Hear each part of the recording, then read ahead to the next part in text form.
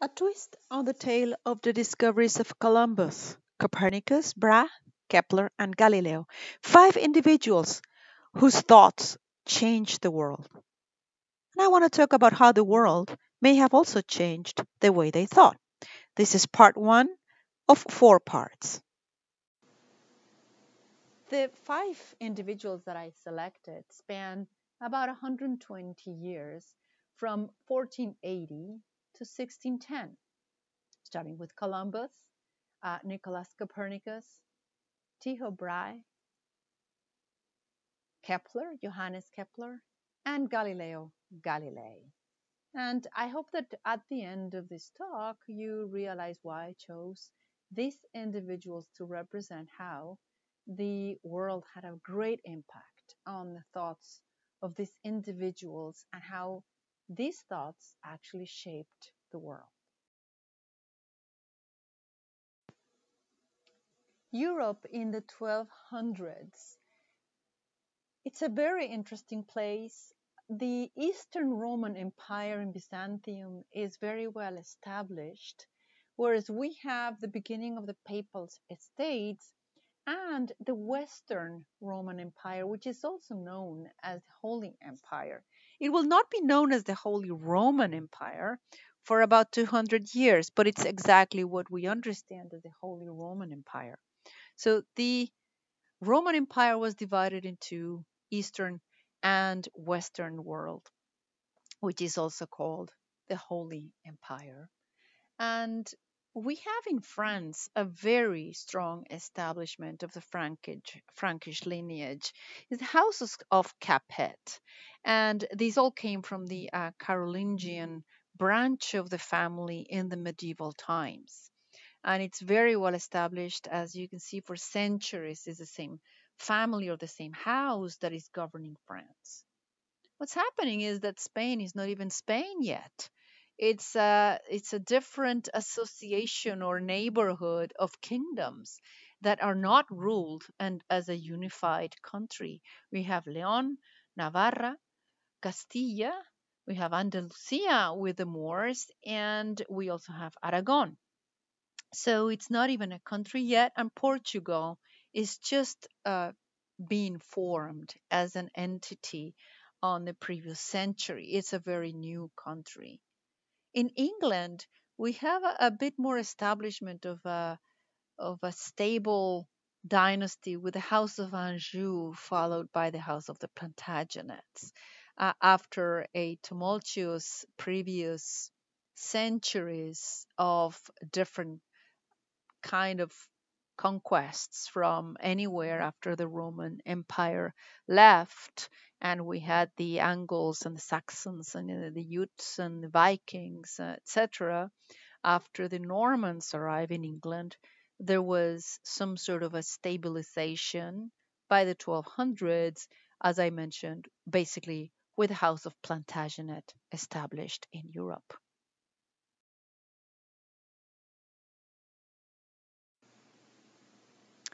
In the 1200s, the Holy Empire is divided in the east by Byzantium and the west, it's the Holy Roman Empire.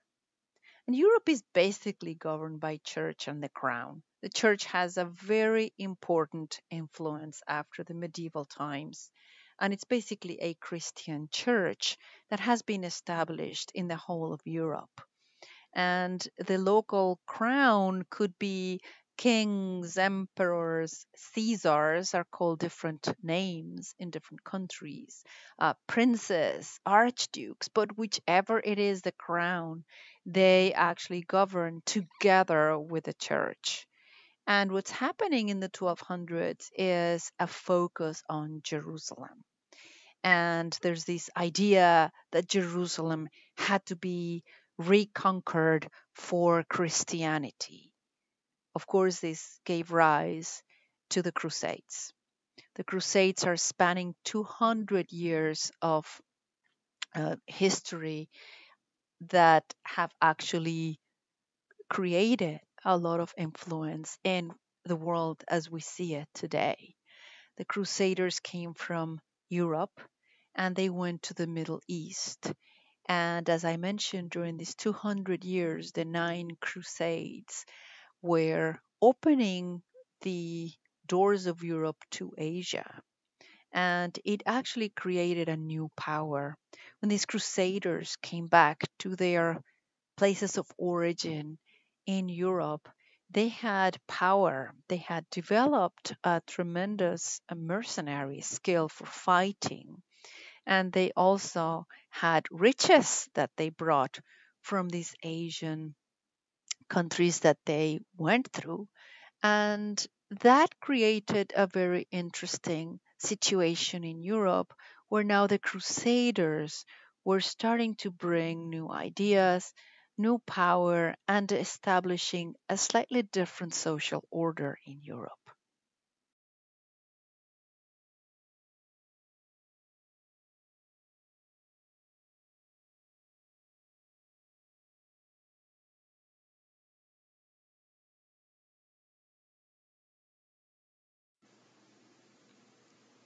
Europe in the 1300s sees a dramatic division of what was the Holy Roman Empire, although it's still governed by the Holy Roman Emperor. The different strengths and powers that were brought by the Crusaders are creating different areas of power.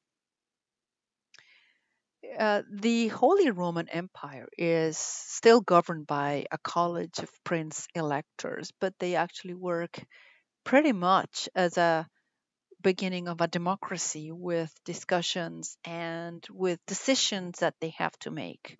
It's still considered the crown and they still follow the church.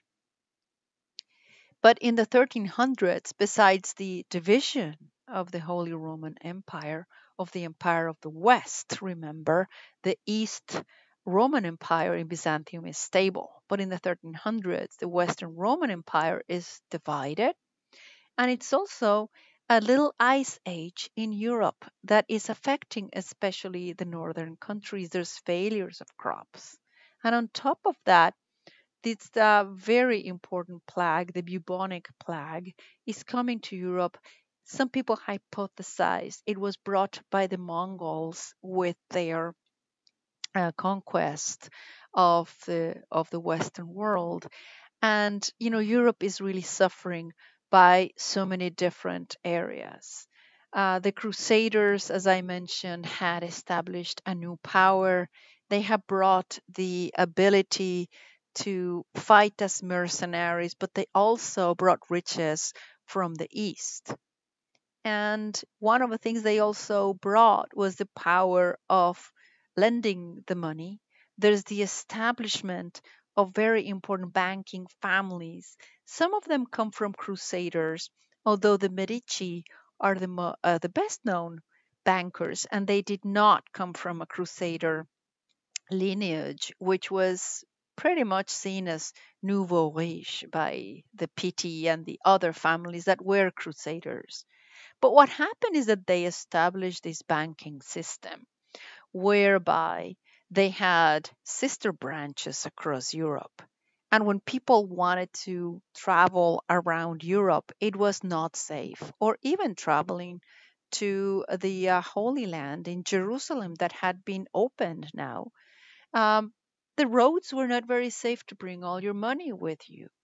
So, what the Medici established was something similar to what the Templars had done in the past. But the Medici established a very strong banking system with sister branches, and they would basically give you a note that would say, this individual so and so has left, 10 pounds of gold with my bank in the Medici branch of Hamburg. And with this note, the individual could go to other Medici branches or even come to Florence in the central branch and say, I have, 10 pounds of gold in Hamburg. I want to cash now 2 pounds of gold. And so they would be issued a new note, a new banknote, and it would be deducting what they took plus a fee for what they mentioned was renting the space to keep the gold in the bank, because usury was not appropriate and it was actually outlawed by the Christian church. So, to avoid charges of usury, what they said was that they were really renting the space for keeping the gold safe. The system of Florentine banking was not unique to the Medici, but they definitely were the stronger ones, and they created a very strong lineage and family there based on the money that they were making. And they were making the travel safer for the individuals that were keeping their money in the Florentine banking. So the Crusaders have actually already by the 1300s brought a lot of Eastern culture. There's a lot of books, a lot of science, a lot of knowledge, mathematics, arithmetic. The games that they brought from Asia implied also a knowledge of mathematics based on system of 12 instead of a decimal system. And it's basically from the Assyrian system. We still have some of the measurements that date from the Assyrian system of 12, like when we measure hours, which is based on 12 hours in the middle of a day and, 60 minutes per hour. So it's all divided by 12. And that's an Assyrian system of counting. But what happens here is that they brought all this knowledge, and even though the Western Roman Empire has been divided, what we see is very strong dynasties in France, and we have the Carolingians, the Plantagenets in England, and now Spain has been united with the House of Trastamara that later on will join the House of Habsburg. The sword will become powerless against the thought and the florin. I like this quote, and I like to put it in there because it's true. They're becoming more and more focused on thinking and money.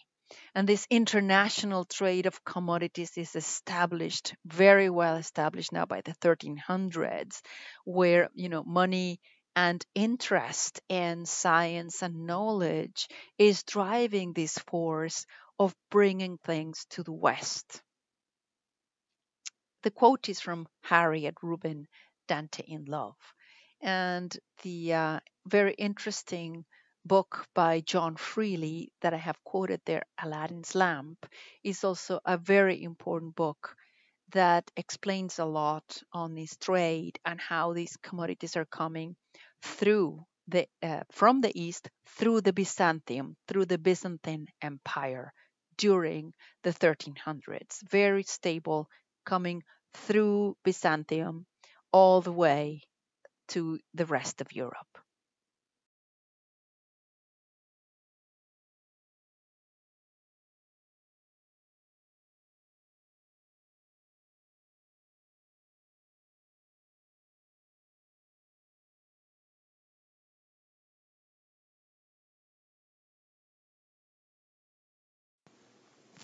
So we have in Europe of the 1400s an establishment of a trade from Asia. And this had been like via the Silk Road, that it's very famous for bringing the silk all the way from China to the Western European countries, but there's more than silk that they're bringing. And this establishment of the trade had now been very mature by the 1400s. However, with the fall of Byzantium and the growth of the Ottoman Empire, this trade now has to go through Muslim territory and Ottoman territory. And of course, this is making a difficulty on the trade. And the trade is not only silk and spices, it's also knowledge. So the 1400s sees the birth of the Renaissance. And I'm going to read from this slide. It's a rediscovery of classical texts centering upon the individual's intellectual potential. Innovations in the fields of mathematics, medicine, engineering, architecture, and the arts are largely funded by the Medici. This is a quote from the Met Museum page, And I really like it because it does put together the interest of the Medici in science and in technological advancement beyond art, which we associate with Renaissance. But it was funded largely by the banking system the Medici had established from the middle of the 1300s. So the focus of learning from the East, bringing ideas from the philosophers is very important, and it has been established already when we have focus on science, philosophy, and the arts. And of course, with the growth of the Ottoman Empire, the courts now in Europe need access to this trade. Now, what were they bringing? They were bringing spices. This is an image I put on the right in there is a blog for how to prepare mulled wine. Mulled wine had been now very used in Europe. They were getting very used to it, especially in the high courts of European countries. And the mulled wine basically used cloves, they used ginger, they could use saffron, they used nutmeg, star anise, allspices, and basically warmed up the wine. So they're getting very used to not only the silks, but also the spice. And in addition, there's a lot of other things coming from Asia in this trade that's very rich. It has changed the quality of life in Europe, and they're getting very, very used to it. Now, what's happening in Europe in the 1400s is that only Wallachia is resisting in the Ottoman invasion. In the 1400s, the Prince Dracul, his name was Vlad Tepes, was the Prince of Wallachia, and he resisted the Ottoman invasions. He's been more well known by Bram Stoker as a vampire, but Vlad Tepes was a real individual, and he was very Christian, and he was a defender of the faith and of Wallachia. So, it was one of the countries in the Eastern European geography that resisted the Ottoman Empire, and they had to go around him to continue their conquest of the West. Now, what's happening in the eastern part of Europe is uneasiness, it's difficulty with the Ottoman Empire invasions and growth of the Muslim faith, and also the Ottoman Empire invasions and conquests, the division of the Holy Roman Empire in many different governments, estates. And as you come to the West, you start seeing a strengthening of especially Spain. France has been very stable, but especially Spain by the 1400s has united all of the different neighboring kingdoms had united into Castilla. They had also pushed the Moors to the kingdom of Granada. And in the middle of the 1400s, Castilla and Aragon will get married. Fernando de Aragon and Isabel de Castilla marry, and they become the famous king and queen, Catholic king and queen of Spain. This strengthens Spain tremendously in the 1400s. And you also have a very stable situation in France and Portugal, while in England they're suffering from the Wars of the Roses. So coming to Christopher Columbus, who, by the way, there's a lot of debate. Was he Genoese? Was he Portuguese? Was he Spanish? I believe there's strong evidence that he was Italian, probably from Genoa. And in any case, what happened is we see Europe, and especially the Western countries in Europe, very strong, Spain and Portugal. And these countries are becoming very strong. They're farther away from the Ottoman invasion, and they are more stable. They have more wealth. So they're more focused on trying to get the route for Asia that it's safe because things are coming through Europe, going through the Ottoman Empire and getting taxed as they come along to their countries. So, evidently, having a more direct route to Asia that can avoid the Ottoman Empire is instrumental. So, in his plan, what Christopher Columbus probably had to present to the different kingdoms that were stable in Europe was this is the goal, getting a safe route to Asia so that the commodities can come back and be less expensive. Also, it would be less dangerous. So, state the purpose of the goal. Let's avoid the Ottoman Empire to lower the cost of the Asian imports. So, what is the idea that he brought to these different kingdoms? We do know that he spent more than a decade trying to obtain government, one of these crowns of Europe, to agree on his plans. The last ones that he approached were the Kingdom of Spain, and it was actually the Queen of Castilla, Isabel, the one who agreed on funding him. But he was bringing this to several different kingdoms. And what he said is, okay, I'm going to sail west to reach Asia. And that way I don't have to go east through the Ottoman Empire. So, how would he do it? And he already had in his proposal the idea of using the carabelas. The carabelas were a novelty in terms of the engineering for these kind of ships. They were extremely fast. This kind of triangular shaped sail, I am told, I don't know that for a fact, but apparently it's easier to maneuver, and they were able to actually cover more space. And although nowadays we see them as small vessels, for the time they were rather large vessels for the general European standards of these kind of boats that could sail in the Atlantic. So he creates an action plan. He specifies, I need three carabelas, I need sailors, I need a doctor, I need mariners. And of course, he would need supplies. He would need minimum needs for the estimated time he would be spending at sea. Anything that they needed in that carabela had to be sufficient because they had no idea how long they were going to be in the middle of the ocean. So, including the drinking water, they had to make all these estimates and all these calculations, which were part of the plans that Columbus was bringing to the different kingdoms for support.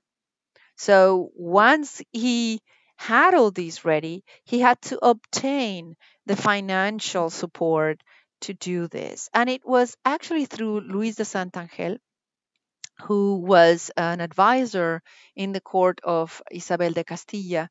Apparently, he was the one who basically funded Columbus's enterprise. There's several different documentations and paperwork that even though Isabel agreed, she did not really commit to giving the money up front, knowing the risks. And it was Luis de Santangel, the one who provided his own money from his own family wealth, in return, of course, in documentation of what would be the return of the investment should Columbus actually achieve arriving into Asia to bring these commodities to Spain.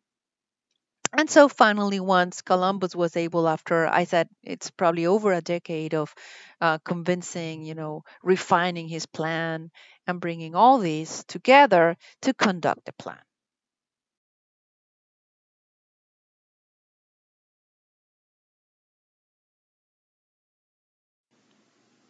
So what happened? Did he do the wrong planning and estimates? And why am I saying this? Well, the supplies that he had were barely sufficient to reach America. We all know that, the story goes that it was the last day when they finally saw America. They had almost finished all the drinking water. They didn't have any more food, and there was almost a mutiny there. He didn't definitely have the sufficient supplies to turn around. And he was just hoping he would find land that day. Apparently, in his diary, he does explain that he would be a dead man if they don't see it. And so, what happened? He was actually thinking that he was going to be arriving in China, but he's midway when he reaches America and he ran out of all of his supplies. So, was the information accurate in 1492 in terms of the distance that he had to travel west? So, did he underestimate the size of the world? And he thought the time that he had calculated to reach China was appropriate. And we now know that he was not even halfway there. Or did he actually lack the knowledge? How did he calculate that he could reach China in 10 weeks traveling by caravel? Well, did he actually lack the skills? Did he have little experience sailing and didn't know the speed at sea that he was going to need? And could he actually achieve it? He did know the caravel speeds. He did have a good estimate for how far the caravel could take them. And he seemed to have an experienced sailor from what we know about him, although there's very little known about him before his discovery of America. So, what happened? Did he actually lie about what he knew? Did he know that there was land closer to China? And he was just telling everybody he was going to be reaching China.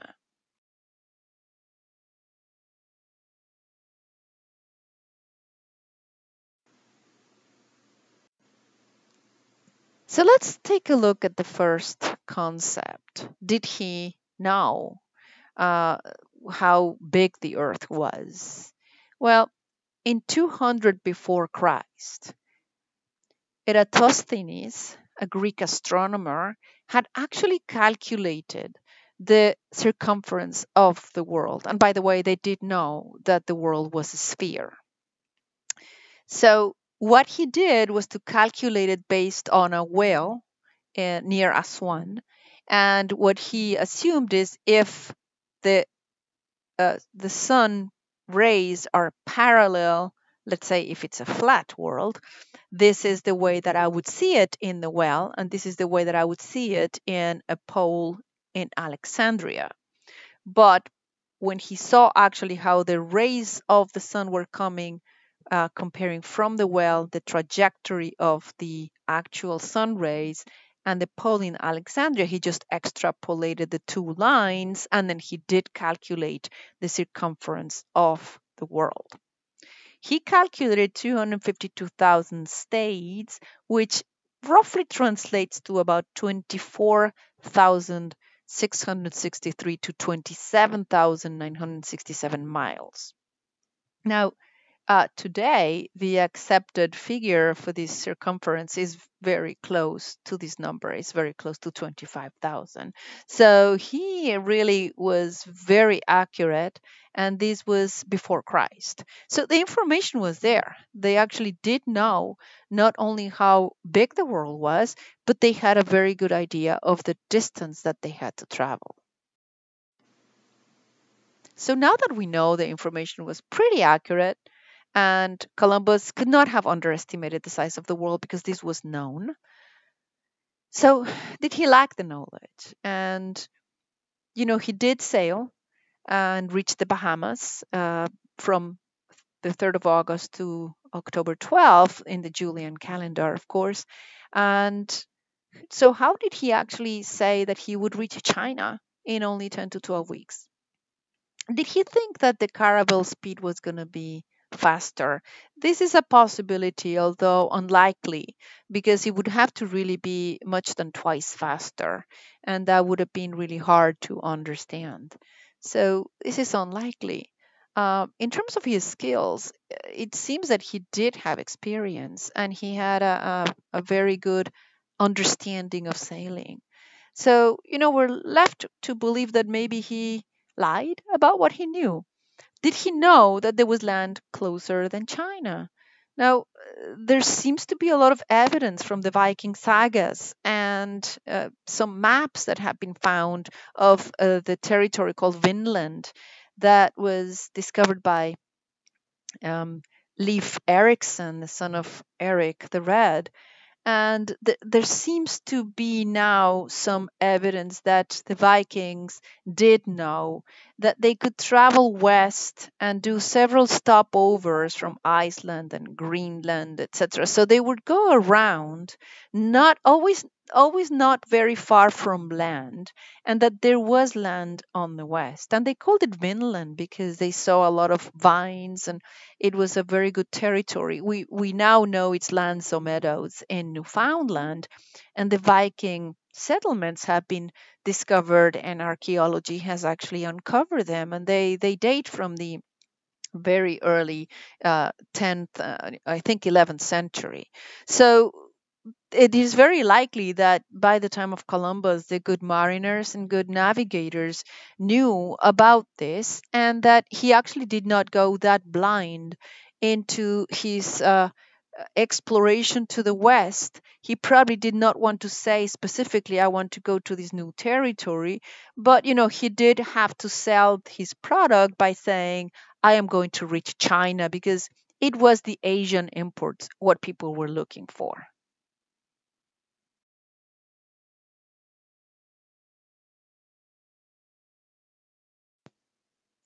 So when we summarize what is, in a very high level, the situation with Columbus, we know that he did obtain the appropriate funding for reaching the Americas, and he had the appropriate resources that he needed.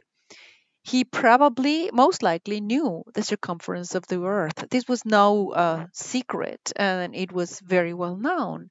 He used the carabelas. He did request them. So his calculations included the speed that he was going to be uh, going into the Atlantic, and he did know how many carabelas he needed and how many people he needed for these exploration.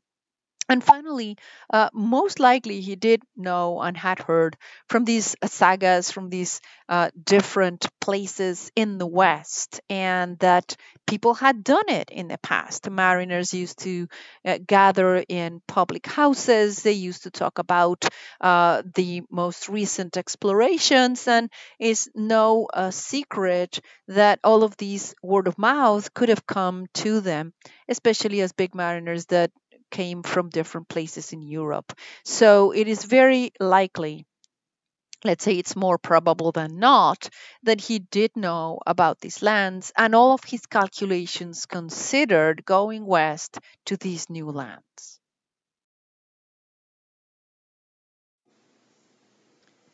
So Christopher Columbus is the explorer of the unknown.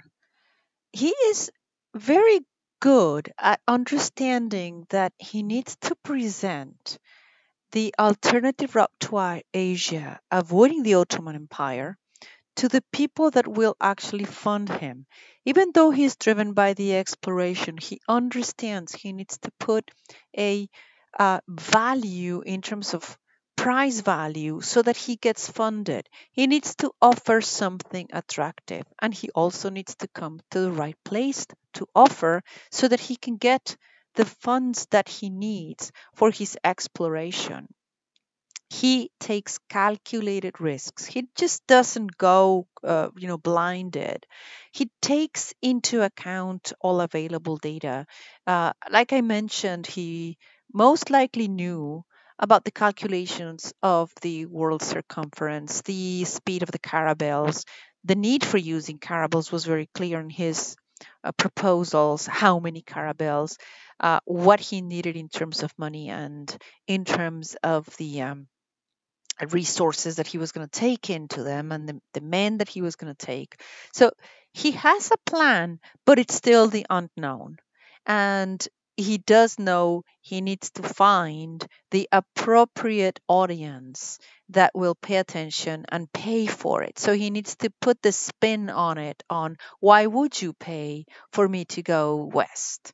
And of course, in Spain, there's more stability compared to France or England, that's going through the War of the Roses and a lot of civil war uh, engagements and issues. Spain is getting stronger. Spain has consolidated with Castilla and Aragon under the Trastámara reign.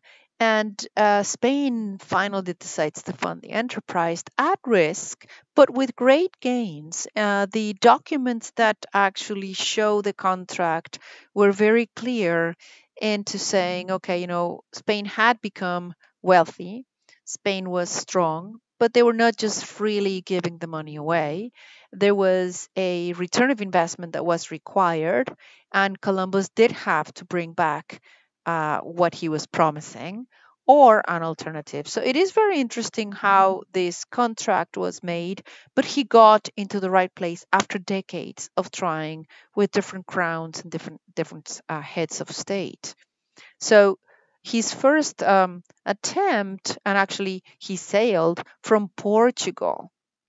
Portugal had a very long history already established of navigators.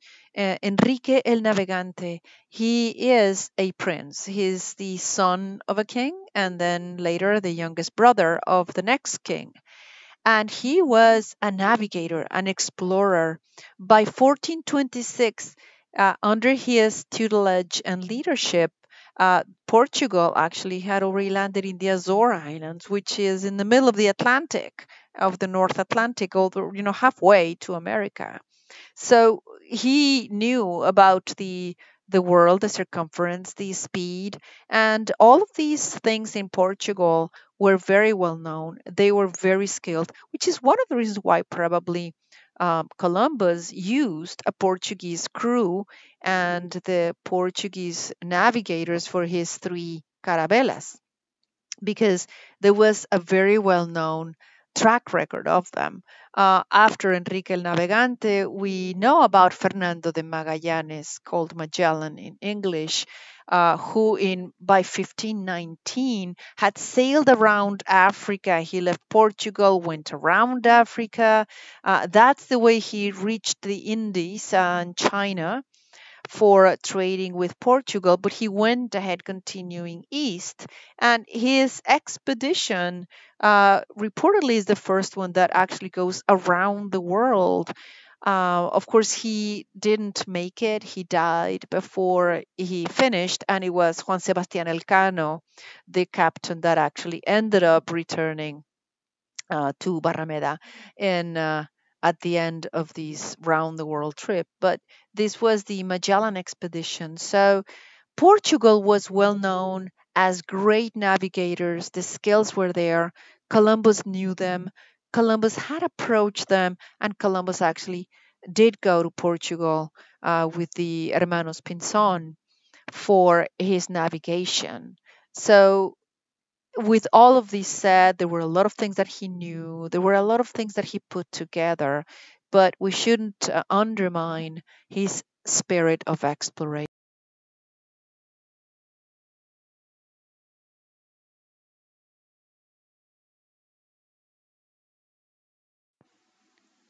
In summary, what I see about Christopher Columbus is that he's truly the explorer of the unknown. There may have been a lot of information, a lot of data that he used to create his plan.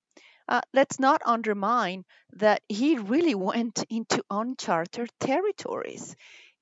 He was driven by a love of exploration. He must have been a very good leader, but also somebody that actually is driven by the unknown, by the testing of new things, of trying new technologies. And, he looked for the appropriate sponsorship. It took him a long time. It wasn't easy, but he was willing to take risks and go beyond. In my mind, a big difference between what Columbus achieved and previous Europeans that may have reached America, like the Vikings, is that Columbus established a dialogue. What he wanted, his goal, I think, went really beyond just the fact of reaching a land to the west. He really established a dialogue between America and Europe. He wanted to be that bridge in between. begin a new trade that goes both ways. And that is something that culturally created the wonderful opening of the world beyond what other smaller settlements may have done in the past. So that's, in a nutshell, is the way that I see Columbus is as a great explorer of the unknown.